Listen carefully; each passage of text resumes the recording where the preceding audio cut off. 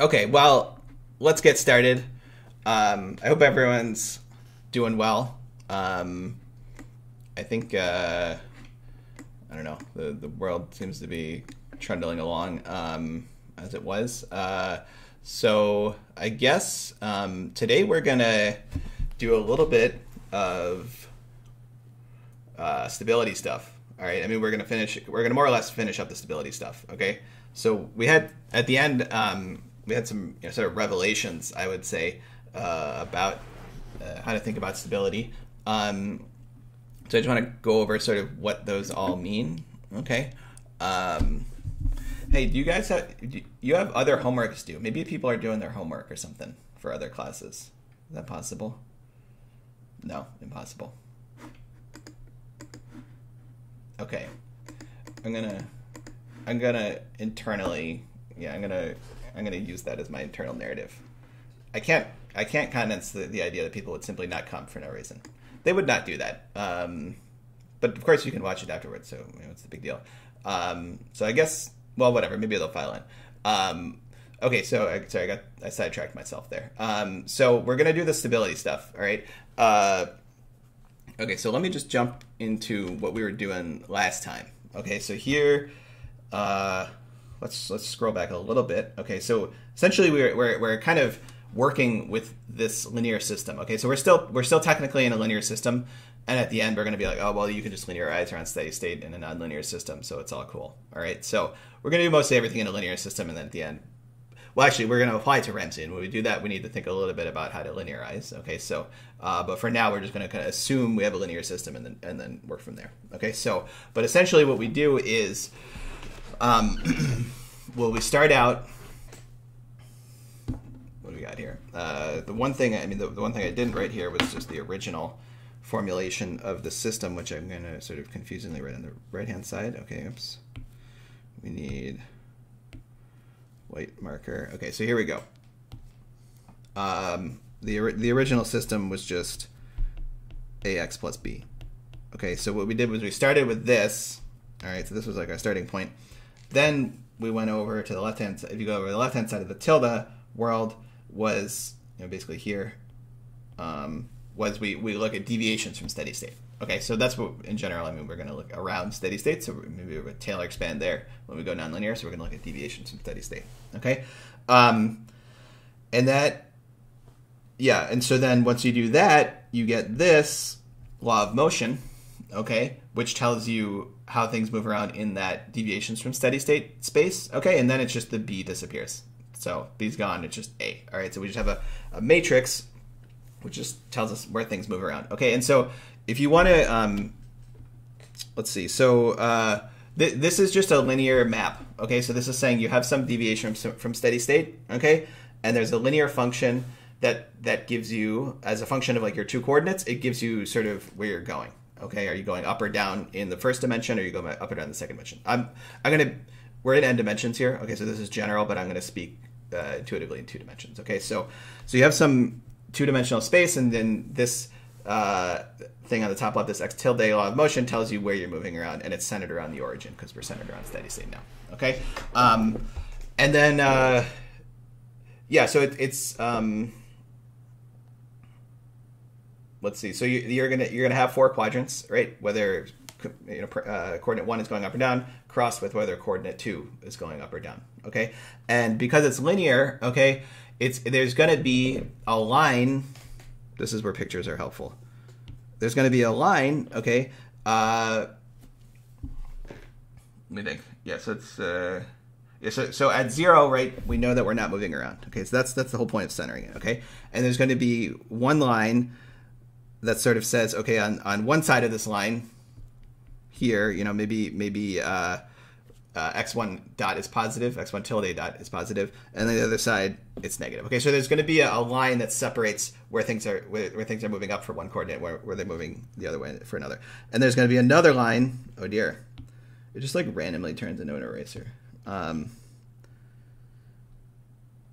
Okay, and there's going to be another line. So this is like for the coordinate number 1. This is for coordinate number 2. That delineates where we're moving up or down in coordinate 2 space. Okay, but remember, if you think about this as like writing out a 2D matrix with a vector, and you do the matrix multiplication, and you set that to 0, right? It's going to give you a linear relationship between x1 and x2, but there's going to be 2 of those, right? So they're mapped onto the same 2D space. Okay, so but what this gives you is quadrants, again in quotes because they're not square, but you're going to have region 1, say region 2, region 3, and region 4. Okay, I'm using Roman numerals because I don't know, it's fun, and also I already use numbers. Okay, so you're gonna have quadrants where it's like, in quadrant 1, maybe they're both positive. Okay, and so we'd be moving like this. Okay, if I drew it exactly kind of like how it's gonna look for Ramsey, it'd look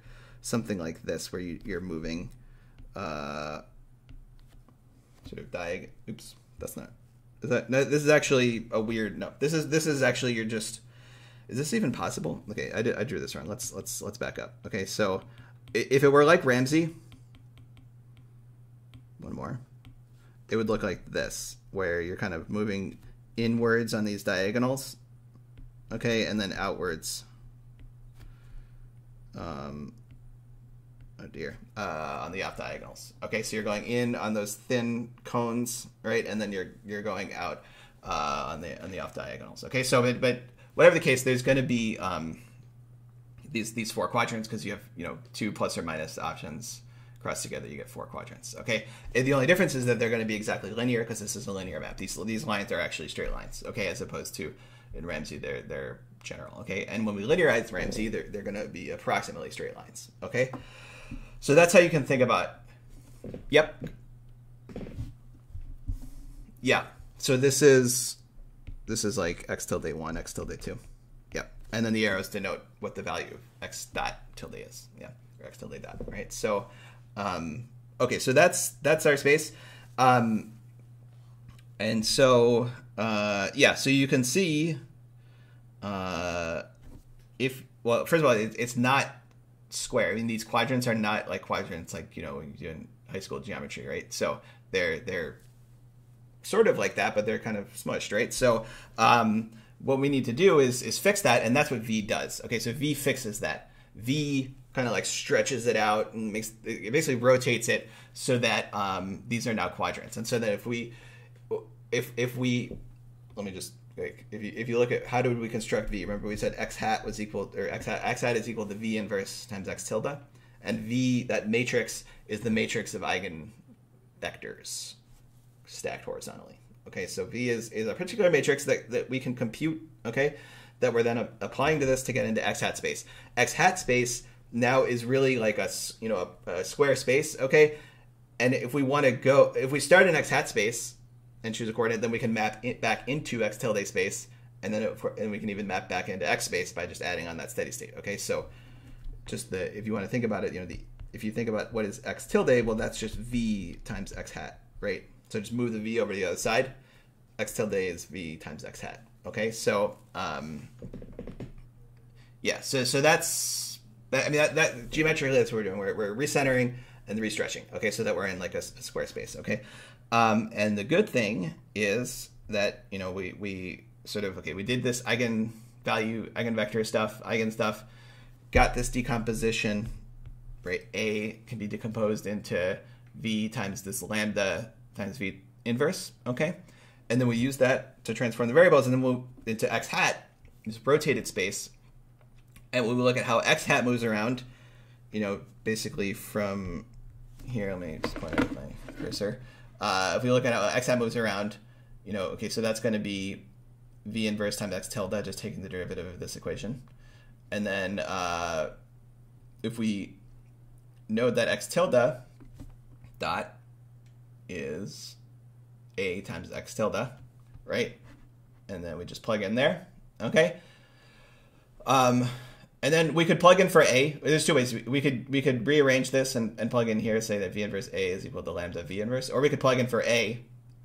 So we get V inverse times V times lambda times V inverse. Either way, the V inverses are going to cancel a little bit, and so we're going to get lambda V inverse x tilde. The last thing is that this V inverse x tilde is actually x hat. Okay, so you just like subbing in for these different rules, you know, at the end of the day, we get this equation, which is sort of our big result, is that x hat moves around nicely, right? X hat moves is just the x hat dot is lambda times x hat, and since lambda, capital lambda, is a diagonal matrix, right? That means it's separable. So when people talk about a diagonalizable system or a diagonalized system, they're sort of talking an analogy to a matrix, right? Saying that you can talk about how each of these coordinates moves around independently of each other. Okay, so it's separable. And that's good because it makes our lives easier. We don't have to worry about these complex interactions, even if they are only linear, mucking things up, right? So we can just do things separately. Okay, so we've now diagonalized the system, is what I'm saying, basically. All right. And lambda is just a number. Okay. So the last step is we've diagonalized the system. Okay. That means we can write it. We don't need matrices anymore to write it concisely. We can just say for each I, the derivative over time of x hat sub I is lambda I times the value xi hat. All right. Separately for each I. Okay. So that's the key, is that we know how to describe things in x hat space very simply. Once if we describe them in x hat space, remember this means that xi hat of t is just xi hat of 0 times e to the lambda I t. That is, we know how to solve those types of differential equations. They're just exponentials with an initial condition. Okay. So we know, if we know x hat I0, we know the whole path of xi hat. Okay, then we can get the whole path of x tilde hat by reapplying that v, like basically right here. If we know x hat path, we can reapply v and get x tilde, and then which unrotates it, and then we can add on the steady state, and get the actual full path if we want. Okay, so we can basically solve the whole thing. Okay, we just need to know where we start. Okay, so it's a little bit of a circle, because if I give you Ramsey, I say, where do we start? We'll start at some kc value, say. All right, it's k0 c0. Let's forget about choosing c for a second. We're in phase space. We're just starting at k0 c0, or x1 0 x2 0 if you want in this mathematical notation. Then that's our real initial condition that we're given. We can map that through tilde by recentering it around steady state and map it into hat space, okay, by using the eigenvector matrix. Then we know x hat 0, okay, and then we can do this separable path, and then we can map it back to real space. Okay, so we take our initial condition, map it into funny but simple, exponential space, get the whole path, remap everything back. We actually want to do something with it in the real world, right? So, like the quote-unquote real world. It's still not quite real. It's just a slightly more realistic model. So we can map it back into that space, okay, and then talk about stuff. Okay, so that's the dynamic. Okay, so we can do that. But first, let's think about what are the implications of this. Okay, and this is what I was talking about at the end. Is that these exponentials. Okay, so first of all, if things diverge in hat space, they're going to diverge basically generally in tilde space and regular x space. Okay, so we kind of want to not have things diverge, right? We want to converge to a steady state. All right, and so so things diverging happens when the lambdas are positive, right? If the lambdas are negative, we're good. They converge to 0. That's our steady state notion. That's great. If they're positive, though, they will diverge. That means if we want to ensure convergence for a given, for whatever initial condition, we need to make it so that whenever lambda I is positive, whenever we have these exploding exponentials here, right here, when these lambda i's are positive, then we're going to just set the initial condition to 0 and eliminate that possibility. Okay? So that's it's a choice. Yeah, I mean it's a choice basically. Okay, but it also describes the space. Okay, so if we say that whenever the lambda i's are positive, that those initial x hats have to be 0. That still leaves the negative ones that can be whatever we want. All right, and that really will describe our initial conditions. Okay, so let's see. Yeah, so what does that mean? Well, that means that the dimensionality, okay, you can think about what's called a stable manifold around steady state. Okay, so I guess I can draw it. Yeah, so think about this picture up on the right here. All right, you can the stable manifold is the set of points that converge to steady state. Right, so in like Ramsey style world, it's a little cramped here, but there would be some stable arm, say, going through here, and we can say that, you know, as long as you start on that stable arm, you're going to converge to steady state. Okay, this is a little yep. Okay, so as long as you start on that stable arm, you're going to converge to steady state. All right. If you start anywhere else, you start here, you're going to go off wherever. Okay. Even if you start a little bit off of it, you're going to kind of curve around and do something like that. Okay. So there in Ramsey, we kind of intuited that there's going to be some stable arm. Okay. And what's interesting about this arm, or this manifold, really, is that it's one dimensional. It can be parameterized by one continuous variable. Okay. Now, we can think of other possibilities. Okay, so another possibility, I guess, which I'll draw down here, is okay, so these are supposed to cross the origin. Okay, the other possibility, I guess I should do this, is that we have arrows that look like this. Well, there's many possibilities, but another possibility is this. The arrows that look like this. Okay, so this... All right. Everything is pointing in. It's a bowl, basically, if you want to think about it like that, right? So if this is a saddle, because it's like high, like a horse's saddle like this, but then it falls off on the sides, that thing on the right of the saddle, this is a bowl, okay, just with the gravitational analogy. And so here, everything just goes to the center, okay? And so then the stable manifold is two-dimensional. You can start anywhere, and you're just going to be like, oh, ended up in the center. Fancy that, all right? So you're going to, whatever you do, you're going to end up in the steady state. Okay, so that means the stable manifold is just the whole space, basically, within reason. So, and that's two-dimensional. Okay, and if you computed the eigenvalues for this other system that I'm proposing, they would both be negative. Okay, because it doesn't matter what you do. You can choose any x hat 1, 2. Negative eigenvalues are going to bring you back to the steady state. Mm-hmm.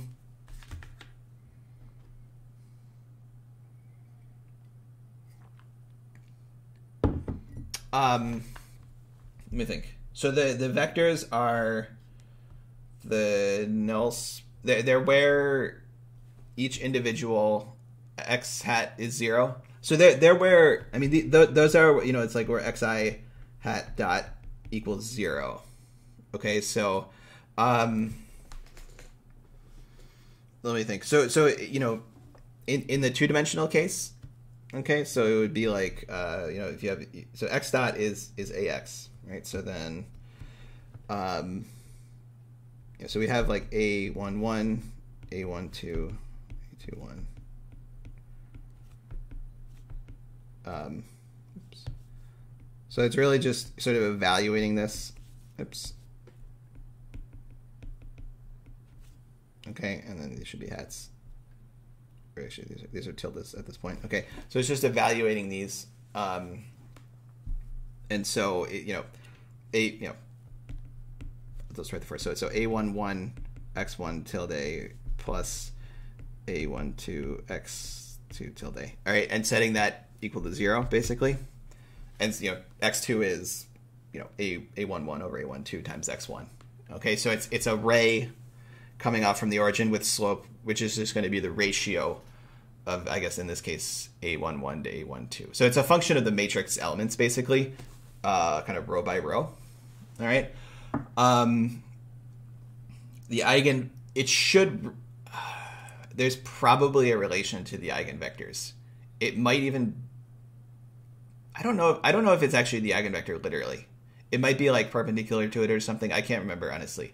But there's got to be some relationship. I don't know what it is off the top of my head, though. Yeah, I'll think about that though. If I discover anything, I'll let you guys know. All Because that V inverse transformation is undoing these, so it should be related to the rays in some way. Okay, it's basically taking them and pushing these to the axes and making it a square space in this case. All right, so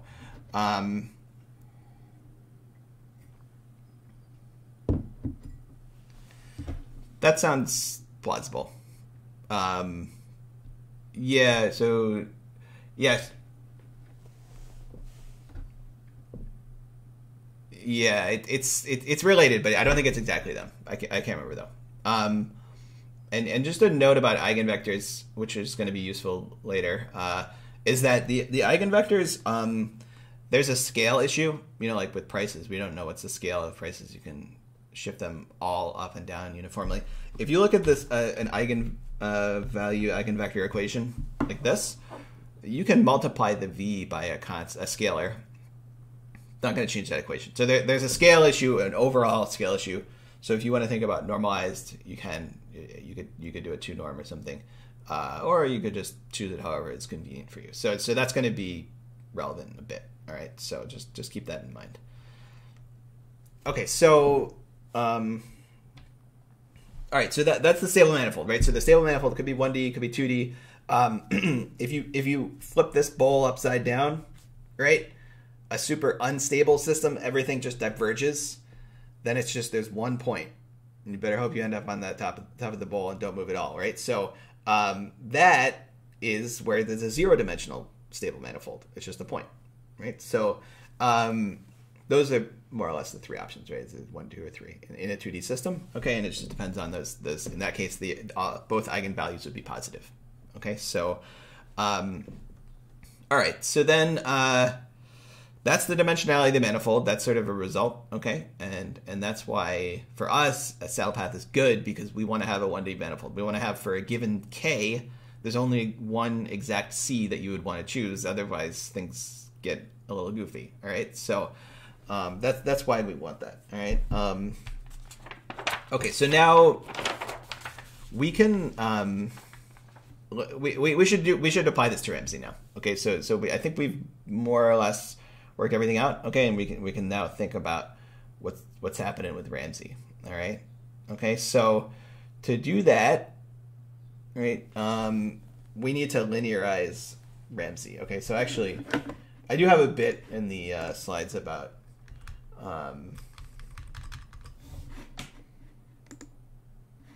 Okay. For some reason, the slides just seem different. They're the same. I know there's a font issue. Okay, so in the slides, what do I have? Yeah, I have. If you want to linearize it, okay. So let's just talk about linearization in general for a second, and then we can actually do it. Okay, so linearization is if you have some more general system, which I'm going to call g of x of t. So now. I'm writing before I wrote I think lowercase g. Now I'm writing capital G because it's a vector equation, right? So we're in multiple dimensions. Okay, so this is just some general equation mapping from a vector, say a column vector x, into a vector through this g to x dot. Okay, so in the linear case, it's just a times x for a square matrix A, but in general it could be nonlinear. Okay, all right, so that's cool. What we can do is. If we want to linearize this, then we would just say that around steady state. Okay, so first of all, there's some steady state. Hopefully, in a nonlinear system, there's not too much you can say. All right, but let's just say that there's some steady state x star. Okay, and we're going to linearize around that. So if we do that, we're just going to evaluate the Jacobian at x star. Okay, and then multiply it by the deviation from steady state, right? So we evaluate the Jacobian. So for each, remember that G outputs a vector of x dots, okay? And so we got a column vector, say, and then along the input dimensions, we also take derivatives, okay? So the first row is the derivative of all those outputs with respect to the first coordinate, column. The second column is the derivative with respect to the second coordinate, and so on and so on. But because the number of inputs is equal to the number of outputs, this is a square matrix, the Jacobian. All right, we're going to evaluate the Jacobian in general, the Jacobian is a function, right? It's a matrix that's a function of where you are in the state space. It's complicated, right? We're going to evaluate it at steady state, so now it's just a matrix, right? Basically, it's A. Right, that's going to stand in for our A, okay? And then we're multiplying it by the deviation from steady state. Okay, so we're kind of doing that recentering automatically with this. We're saying we're doing the Taylor expansion around steady state, which the 1D Taylor expansion is, or the one-term Taylor expansion is first order, I guess we call it, is just that term. In general, we'd have, a second, well, I guess it would be fairly complicated, but we'd have higher order terms, okay, second derivative terms, and adding on that, but we'll just do the 1D linear, okay? Okay, so then isn't first order that's the new Star Wars thing? Not like that's like the name of the enemy in the new Star Wars. Yeah, I always thought it was funny because when I think of first order, I think of first order condition or first order Taylor expansion. But no, now they're evil. So okay, yeah. From their perspective, you're evil. Yeah, okay. A little bit of moral relativism. Okay, sorry. Oh yeah, they were. Okay, that is a very valid point, I think. Yeah. Okay, so all right, so we're gonna linearize this, and that's pretty much it, right? It's just you got the Jacobian is A now, all right, and we can do this. All right, so let's that's it. So let's do Ramsey, all right. Okay, so we need the what are the Ramsey equations? Let me just pull these up real quick. Do I want to? We're gonna do.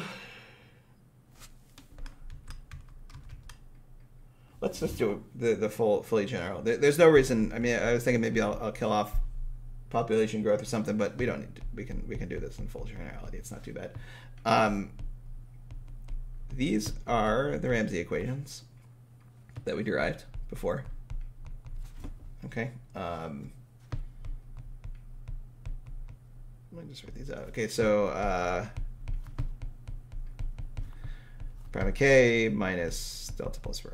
All right, so this is in full generality, including that epsilon u, which is a function of the utility function. It's computed from the utility function, which can be a function of c in general. Okay, that you might think is going to trip us up because it's some weird function, but it's actually not so bad because you'll see. All right, so okay, so let's see. We want to linearize this. Okay, so the way we linearize this, and actually, well, this is what I have written in the notes. We probably want to move that lowercase c over too, just because yeah, it's gonna give us a hard time anyway. But also, I'm gonna jump to the next page and rewrite this because we need to like have it on hand. All right, so this was what I wrote for k. Let's see.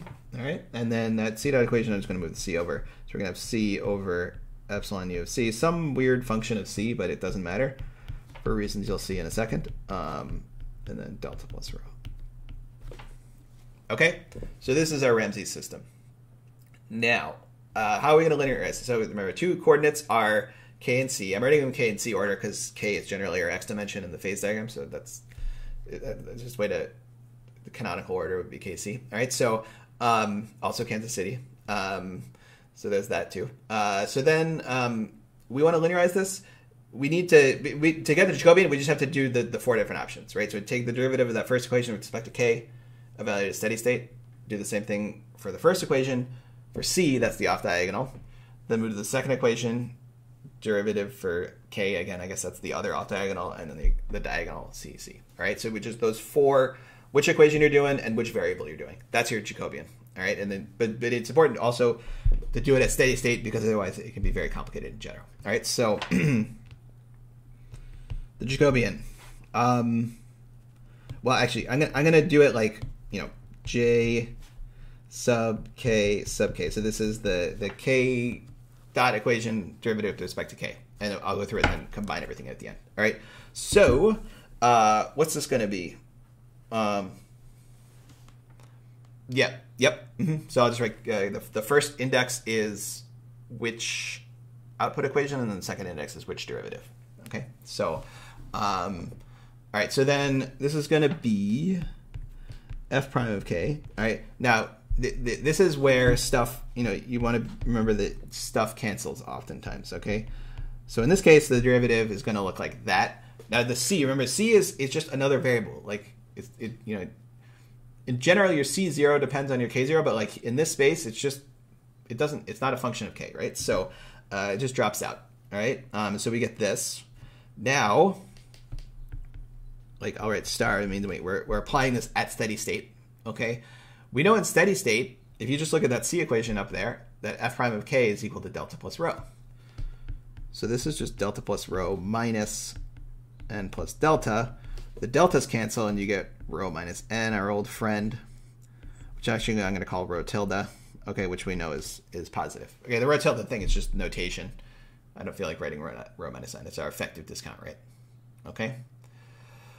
So that was, you see how you evaluate it. In general, it's sort of complicated, but then at steady state, it's actually just a familiar thing that we actually know the sign of. Okay. All right. We're going to call that rho tilde. Good. Okay. So then the upper right, k equation with respect to c, very easy. It's a -1. That's it.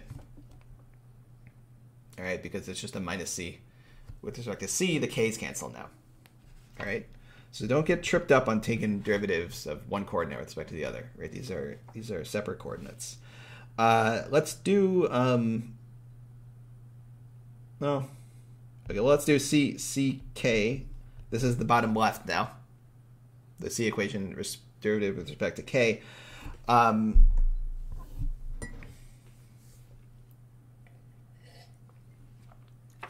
Okay, so this one is, well, it's kind of complicated in a way, but the c is just constant.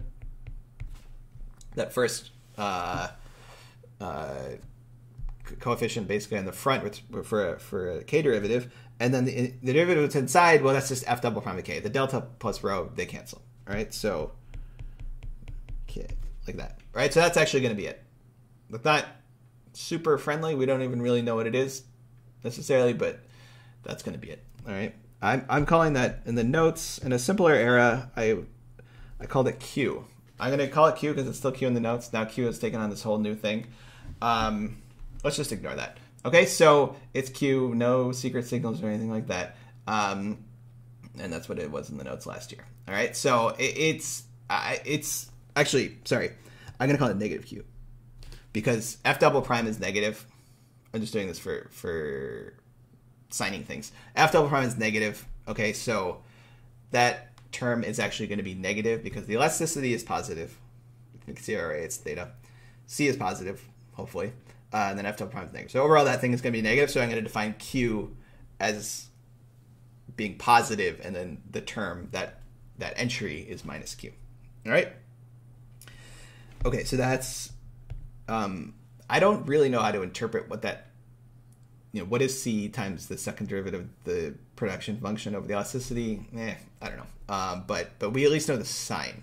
Okay, we know that term is negative. So that's basically good enough for us. Last one, CC. Okay, so this one is like, it's kind of easy and not easy at the same time. Because think about taking the derivative of that C dot equation up top with respect to C. Okay, the second term in brackets is a constant, right? That's going to come out as a constant. And we know that in steady state, that term is 0. So we already know this term is 0, okay? We could take the derivative of C over the elasticity as a function of C, which is itself C u prime over u double prime. It's basically the derivative of u prime over u double prime. It's ugly. I don't know what it is, but it's like, I don't know. Yeah, there is something sometimes you see called the coefficient of like prudence or something like that. I don't know. They have funny words for these higher order elasticities, but we don't need to worry about it because it's 0. Okay, so it's whatever it is, it's that thing times 0.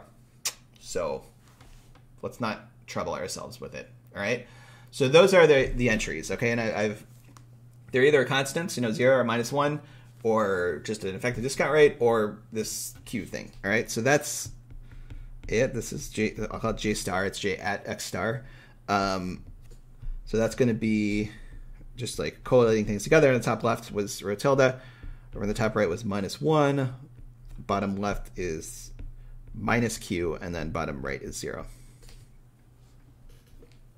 Okay. Cool. All right, so that's actually, it doesn't look so bad. We're kind of hiding stuff in the q coefficient, but we know the sign of everything, and that's good. All right, and so now we can think about this a little bit more. Okay, so this is our A, right? So now we basically, at this point, this is our A, and this is already in tilde space, right? We're recentered, we're looking around steady state, okay? Now we just have to think about this eigenvalue vector stuff, okay? We need to figure out what are the eigenvalues of J star and see what that tells us, okay? This is where, okay, so in general, we know how to compute eigenvalues, right? You just determinant of, A, well, let's call it A minus lambda, sorry, I times lambda.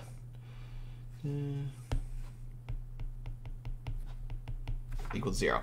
Okay, that's just like, textbook, boom, you can plug it in this case. You're looking at you'd look at the determinant of rho minus lambda, minus 1 minus q, and minus lambda. You'd compute it.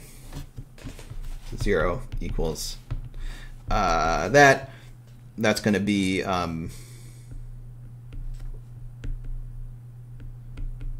this minus 1, sorry, minus q.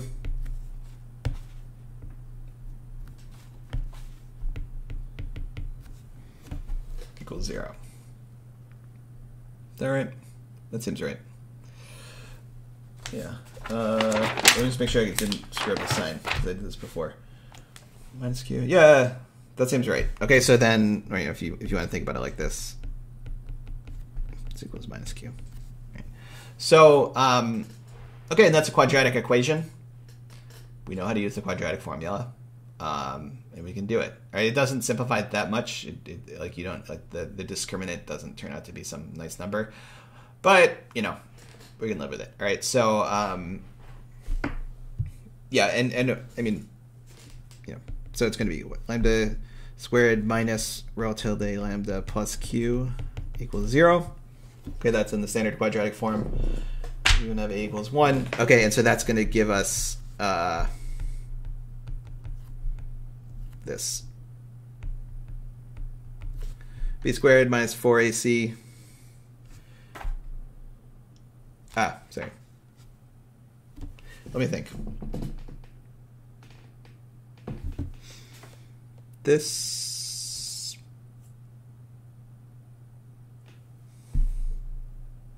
should be a minus, I think. No, it should be a minus. Sorry.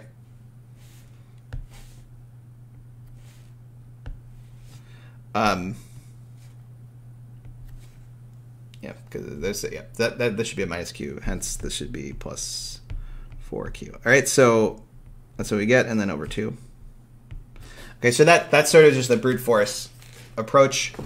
We use the determinant approach, calculate the determinant, the quadratic equation, because we're in 2 dimensions here, and we can find this eigenvalue. Okay, so this is like, there's 2 eigenvalues, okay, and it's the plus and the minus of this quadratic formula outcome. All right, so and even from here, we can see that for the plus one, that's clearly going to be positive. It's something positive plus the square root of something also positive. And the minus one is going to be negative because, like, if q is 0, right, then that negative one would be rho tilde minus the square root of rho tilde squared, which is just 0.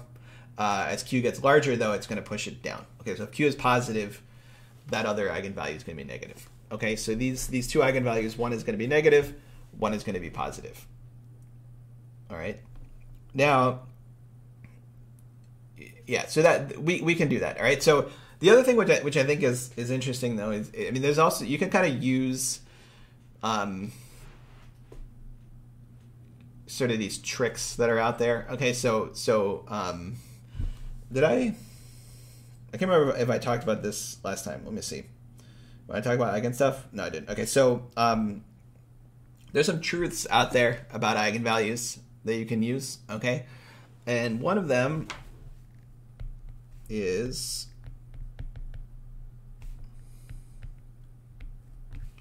that think about the determinant of, let me think.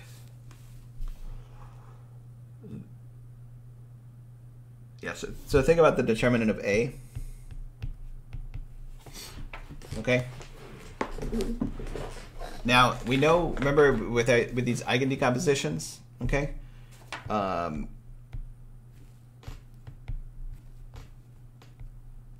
We can write A as V lambda V inverse. Okay. And then the thing, with determinants, you can distribute them multiplicatively, right? So this is going to be the determinant of V times the determinant of lambda times the determinant of V inverse, okay? All right. And then the other thing about determinants is that the determinant of the inverse is 1 over the determinant, okay? So that basically this determinant of V here is something, and this is 1 over the determinant of V. So they're going to cancel. Multiplying. Now that we're in regular multiplication world, scalar multiplication world, where what's it, commutative, we can move things around. And so this is actually just going to be the determinant of lambda. Okay? And actually lambda is just that diagonal matrix of eigenvalues, and so this is just, you can write, I don't know if you've seen this, is like the analog of a sum, right? From like I equals 1 to n. It's just the product of all the eigenvalues. You've seen that before, I think, right? So okay, so then the determinant of A is just the product of all the eigenvalues. Or conversely, if you want to know what's the product of the eigenvalues, you can just look at the determinant of A, right? Not the determinant of A minus this thing, not this thing, but just the straight up determinant of A, okay? Right, so if we look up here, the determinant of our A, which in this case J star, is going to be, well, rho tilde times 0, 0, minus q times minus 1. 3 minuses, so we get minus q. All right? Which is less than 0. Okay? So our determinant in our case is minus q. All right? So that means it's negative. Okay? And in our case, what that means is that lambda 1 times lambda 2 is minus q. Negative. Okay? So even here, right, we can see that the product of the eigenvalues is negative. Therefore, supposing that it's strictly negative. So first of all, we're kind of assuming that's strictly negative, which is fine. It's the strictly concave utility or strictly concave production function.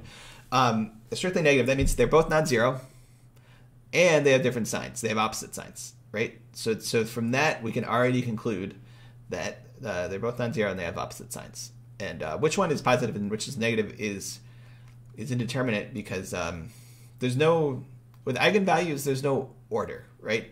Lambda 1 does not correspond to C or to K, okay?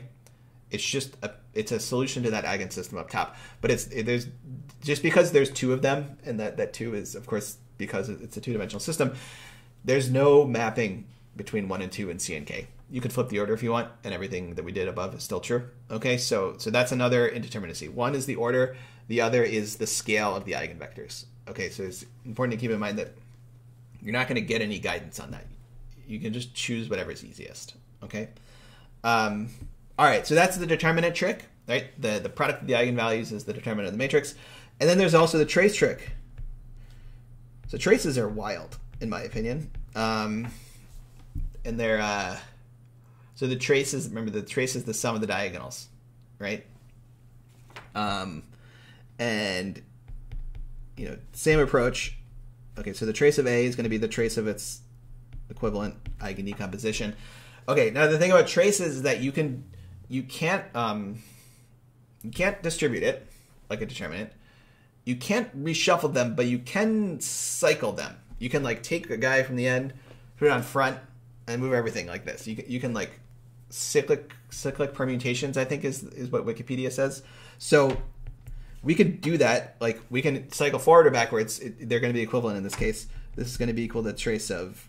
Let's bring the v in front to the end. Okay, so we're gonna now lambda's up front, v inverse v. Well, then those just cancel, and so we just get the trace of lambda. Okay, because so this cyclic permutation thing with traces turns out that gives us the trace of lambda. Now the trace is just the sum of the eigenvalues. Sorry, because lambda is diagonal, that trace is just the sum of these eigenvalues. Okay, so that the determinant is the product, the trace is the sum. Boom. All right. Now, in our case, okay, I'll just write it up here. The trace result would say lambda 1 plus lambda 2 is equal to the trace of A, or J star. It's going to pop back up here, which we can see is rho tilde plus 0, which is rho tilde. Okay, so the sum is rho tilde. All right, so it's kind of neat. We know what the product is, we know what the sum is. Okay, now, you know, we found the eigenvalues already with this determinant approach, right? So like the textbook approach. This actually, from these two equations, this knowing the product and knowing the sum, you can substitute in and solve for the lambdas too, right? If you sub in for lambda 2 in that first equation, so it's lambda 1 times lambda 2, which is rho tilde minus lambda 1 is equal to minus q. All right, that's basically, I mean, you can see that's the same thing that we had up there. You solve for it, you're gonna get something. All right, and then if you do the other substitution, then you actually get the same thing. Yeah, at this point it's a quadratic equation, and you get a plus and minus solution. Okay, so you can see that those two, the determinant and trace equations, imply basically in the two-dimensional case, they imply the same solution as the traditional approach for finding eigenvalues. Okay, so yeah, so I guess the key here though is, like, especially the determinant thing, you don't necessarily have to solve them exactly. You can just find their product, and in some cases that's enough, at least to talk about the general stability, right? So just from doing this first thing right here, we said we now know, okay, this is a saddle path solution. Maybe that's all we care about, right? Maybe we don't care about everything else, all right? And that's going to be good enough. All right, so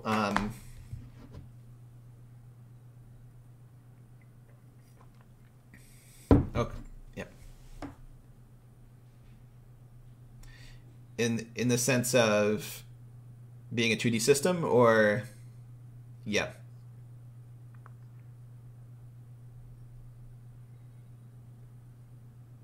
Exactly, yeah. So this tells us there's one negative eigenvalue and one positive. So the dimensionality of our stable manifold is 1. Therefore, we're going to have that saddle path. Yeah, yeah. So that'll give us the picture. Sort of, it'll like prove that our picture was correct, basically.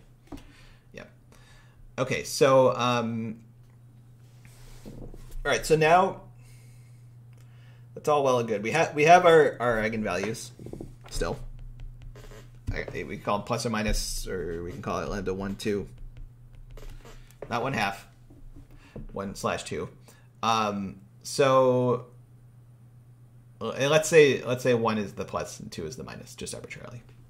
Okay, so or without loss of generality, if you will. All right, so we don't know the eigenvectors yet. Okay, we may want to know the eigenvectors. Okay, because essentially.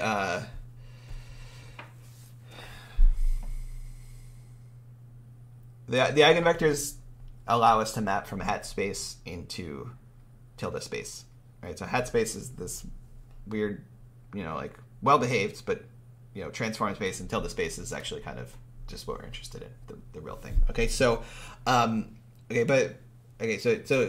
how do we do that? How do we like get a real answer out of this? What if we want to say we start somewhere and I want to know the full path? All right, so we can do that. We just have to be careful about transforming things properly, right? So, okay, so we have our positive and negative eigenvalues. So we're saying that lambda 1 is positive, okay? and lambda 2 is negative. All right, this is just without lots of generality. I'm just kind of saying this is going to be the case. So this means that, remember, the lambda 1, that x hat 1 has to be 0 at 0. Okay, so now we're saying if we want to think about the stable manifold, then we need x hat 1 of 0 to be 0, which is going to imply that x hat 1 of t is just always 0. Okay, all right. Sorry, I guess, why am I saying, let me think here. Okay, I'm just to clarify for myself and for you guys, that in hat space there we don't have a mapping between 1 and 2 and C and K. Right? So hat space is an abstract space that we're moving through.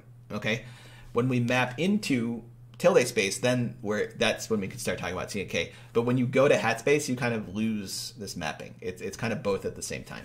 Okay, so x1 hat though is going to correspond to the first eigenvalue and eigenvector, right? Because we constructed hat space with the eigenvectors, right? So that's how we're tying things together. But we don't have a mapping between C and K and 1 and 2, is what I'm saying. All right, just like with the eigenvalues. Okay, so then the x1, because that I said that lambda 1 is the positive eigenvalue, has to be 0, and then x hat 2 of 0. Well, I don't know. Let's just say that that's some z. It's just some number. Okay, so that's that's just like where we are. All right, that's where we start. Okay, and we could, given a k0 and a c0, you could find z going through. That's certainly doable. It's a lot of work for not a lot of return, I would say, but you can find some z. Okay, so, and essentially the idea is our stable manifold is one-dimensional because one of them has to be 0, and so z is that index. Right? The one-dimensional means you can be indexed with there's a mapping from a one-dimensional continuous variable. That's z. So z is tracing out our stable arm. Okay, and that also means that x hat 2 of t is z times e to the e to the lambda 2 times t, which is going to converge to 0. Okay.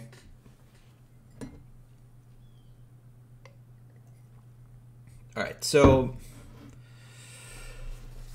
cool. All right, so now we want to map this back into tilde space, right? That's what we want to do. Okay, and if we want to map back into tilde space, though, we kind of need to know the eigenvectors to get that V matrix. Okay, so we can do that.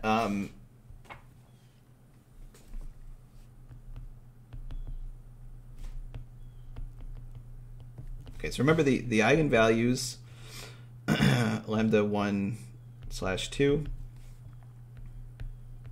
looked like this.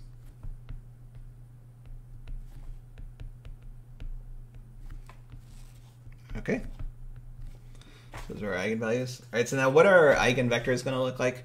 So you want to be careful here. One, because there's that indeterminacy of scale. We're going to want to worry about that, okay? But, yeah, I mean, other than that, it should be fine. All right, so remember our eigen equation is this, right? A, J star, they're the same thing in this case, all right?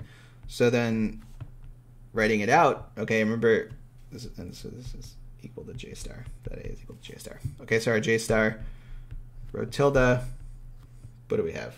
-1, minus Q, and 0. Okay, so that's our A.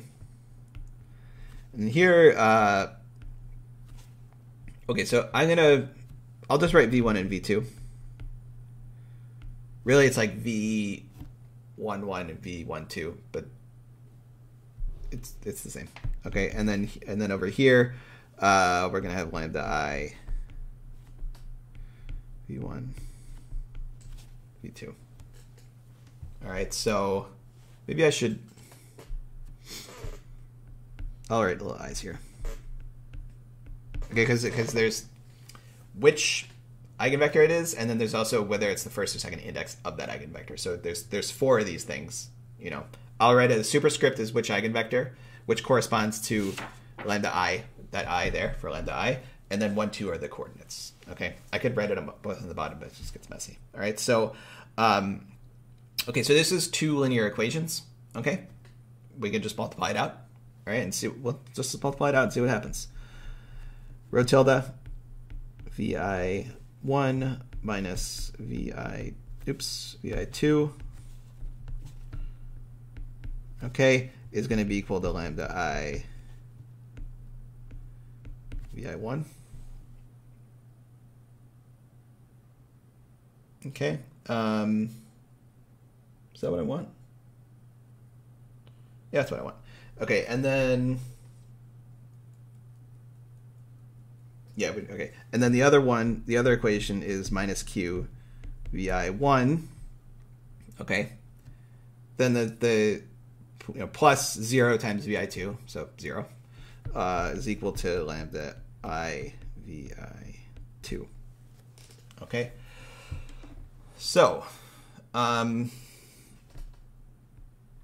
a 2 there. All right, so then what can we get from this? Now, remember that these eigenvalues their scale is indeterminate. Okay, so for both of these equations, you can see if you double v1 and v2, they're still true or false or whatever they are. Okay, so that's sort of indeterminate. Now, the other thing is, because they're indeterminate, really we only care about the ratio. Okay, we only really care about something like vi1 over vi2, right? Otherwise, I mean, that fully characterizes what we're interested in with regards to these eigenvectors. Is basically the ratio of these 2 indices. Okay, so you can, from the second equation, you can just get that directly. vi1 over vi2 is going to be lambda I over q minus q minus that. Okay, so that's it. That's all we need. Okay, the other, if you plug that into the other equation, I think you get this. What is that? I think it's equivalent. It's equivalent. Yeah, you either get 1 equals 1 or you get something that's equivalent to the definition of lambda. Like you might get like a re-derivation of lambda I. I think you get a re-derivation of lambda I, basically, of the definition, which then would eventually reduce to 1 equals 1. Yeah, exactly. So yeah, so this is all we really care about. Okay, so then so then if you have that ratio, I mean, it's sort of like the easiest thing to do is to just say that this thing is now just lambda I minus q, right? You could do lambda I minus lambda I over q and 1. Okay, right? So because that vi1 over vi2 is equal to this minus lambda I over q, you could just say that that's vi1 is that thing. vi1 is this ratio here, and vi2 is 1. Or you could just note that that thing itself is a ratio and say that the eigenvector is going to be lambda I n minus q, right? You can see that the ratio of vi1 to vi2 in this case is lambda I over minus q.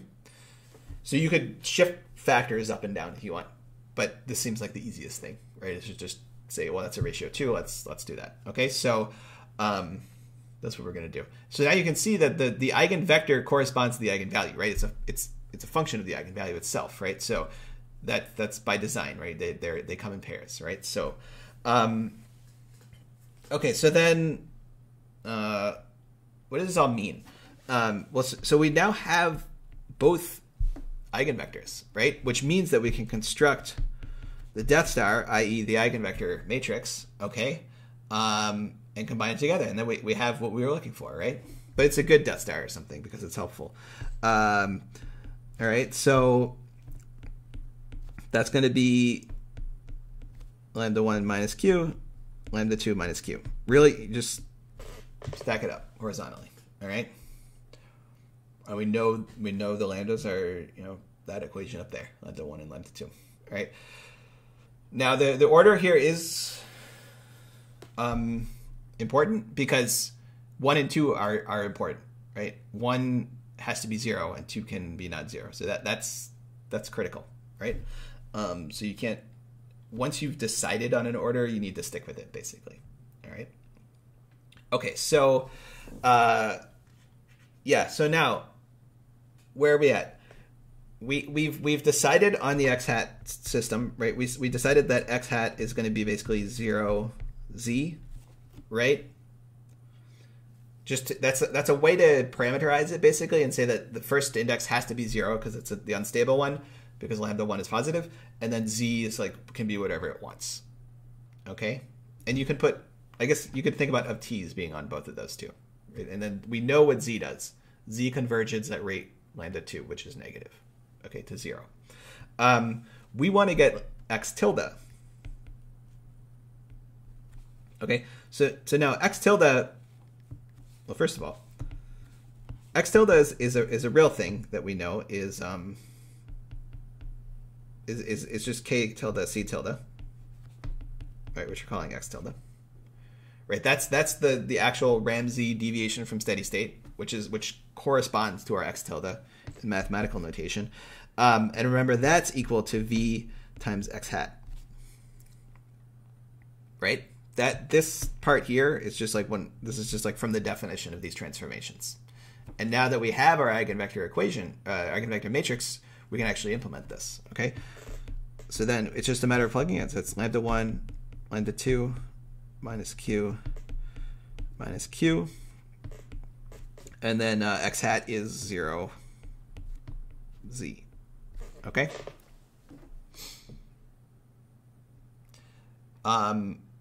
Yeah, and so just left-hand side is k tilde and c tilde. Right-hand side is this matrix equation, which we're going to multiply out.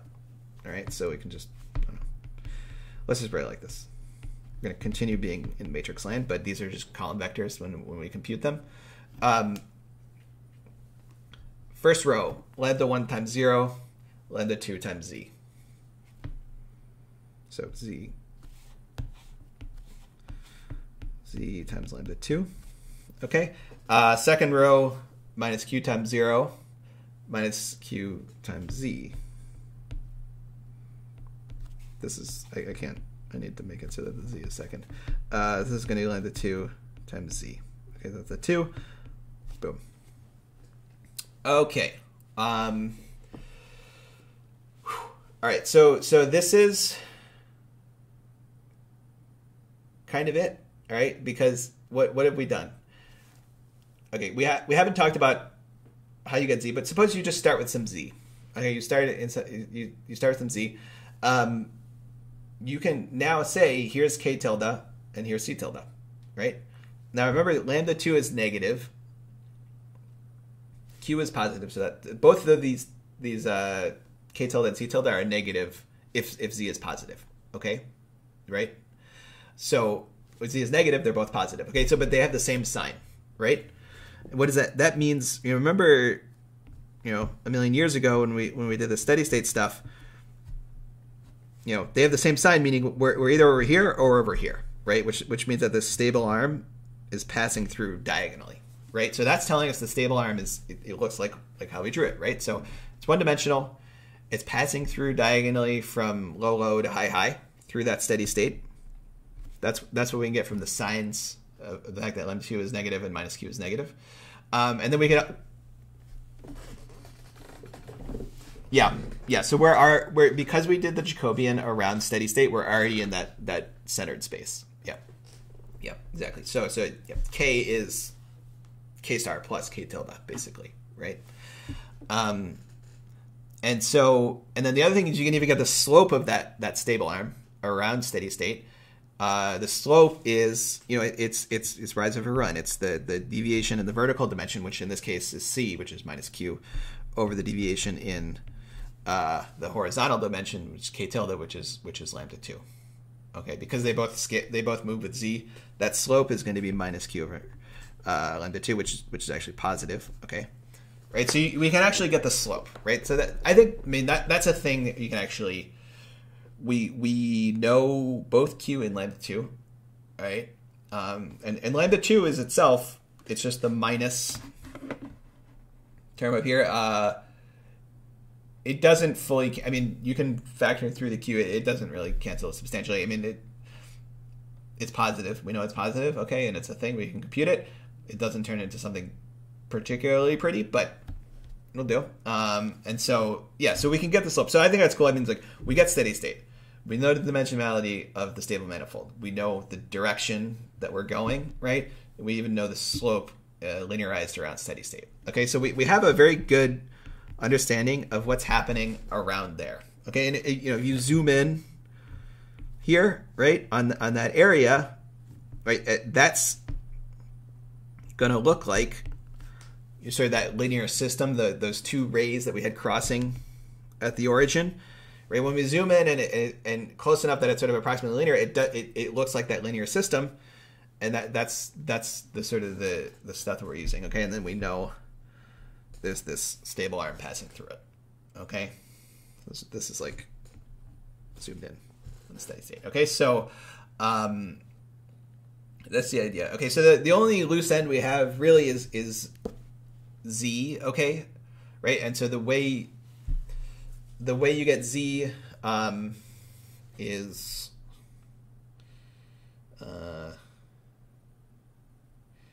well, so you'd have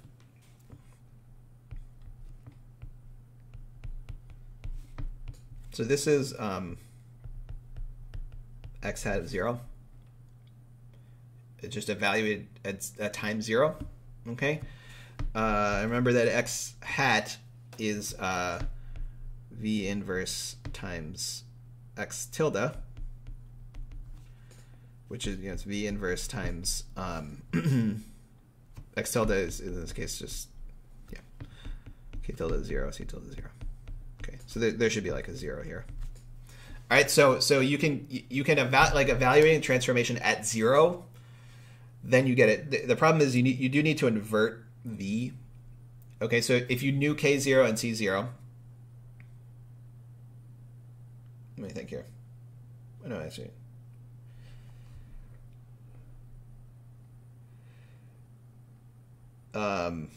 X hat.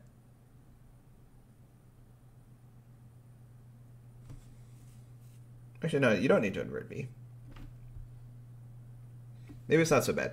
So yeah, you do. Yeah. Okay. So you get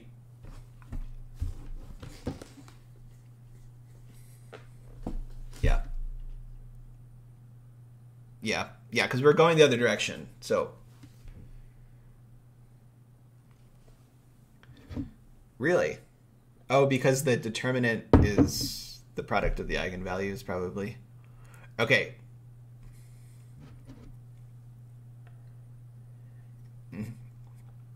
Mm-hmm. I see. So this should, yeah. Okay. So this may simplify a lot. Yeah, I mean, the brute force way is just take that v that we computed, invert it. It'll probably simplify a lot because of what you're saying, Garrett. Yeah. Yeah. I wonder. So yeah. I mean, maybe you guys can work that out and see what happens. Yeah, I'm not sure exactly how it plays out, but but basically, if you're given some k tilde c tilde 0 for whatever reason, that's a space in like our in here, some point in this phase space. You can the brute force method is you calculate v inverse, okay, which I mean v inverse is just going to be 1 over lambda 1 lambda 2. What is it? It's like minus q, something like this, right? I forget.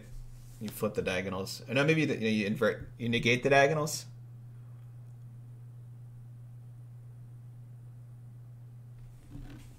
Okay. Yeah, I mean we're not going to do it. We're not going to compute it anyway. So let's just say that that's That's probably right. So then you get this. You get some transformation, right? So that's going to be, V inverse is going to be something like that. So it's certainly something that we can compute with a little bit of effort. And then just multiply those through, and you'll get your initial Z. Okay, so now you'll get an initial x hat, right? You get an initial x hat, which will, generically, the first index will be non-zero. Okay, so actually,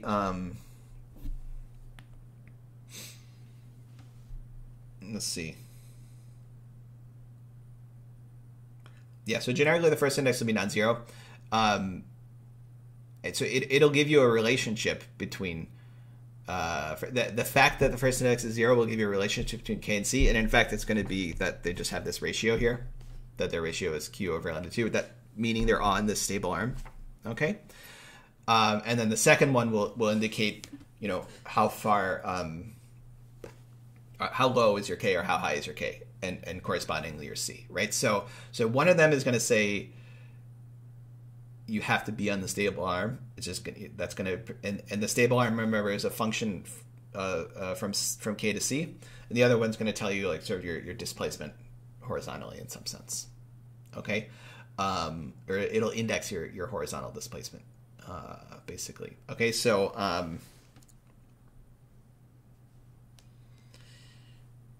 yeah, like if you, I think. Yeah, so like, if you just look at this matrix equation, that top row is going to be minus 1 over lambda 2, and then q, minus q, right? And when you multiply that through, it's going to tell you, it's basically going to tell you that your k and c have to have the ratio q over lambda 2, or minus q over lambda 2, all right? And then that, well, actually, it's going to be minus 1. Okay. The ratio is going to be, I think, minus q over lambda 2. All right.